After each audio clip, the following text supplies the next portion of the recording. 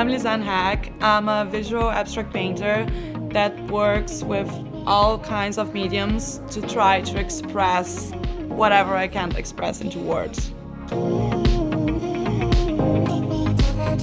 Entering the NFT scene, I actually saw the amount of possibilities that I could do to create art, and I just wanted to experiment.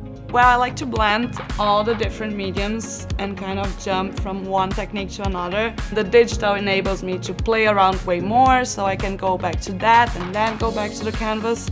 So all of that is like part of the process. The studio here, it's almost a copy from my studio at home. So I wanted the viewers or the visitors here to kind of see a little bit of the background, how a piece is created. I discovered Solana. I entered the space, and when I dropped my first series, I was amazed with the reception of everything, and that kind of like pushed me to create. The best thing about the Solana community is that they don't make me pick if I'm a digital artist or a traditional painter or a 3D modeler.